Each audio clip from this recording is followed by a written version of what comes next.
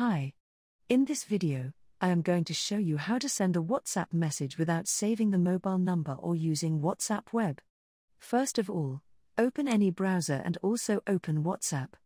Open any chat on WhatsApp and here we will type https:// and then w.me, then /, and enter your country code followed by your number. Just hit the enter button and the message will be sent. Click on that message and the chat will open. An important note is that you can't save this number. If you want to save any number, you must use the admin or main account of WhatsApp. That's all. This is the way to send a WhatsApp message without saving the mobile number on WhatsApp Web. If you found this video helpful, please like it and don't forget to subscribe to this channel.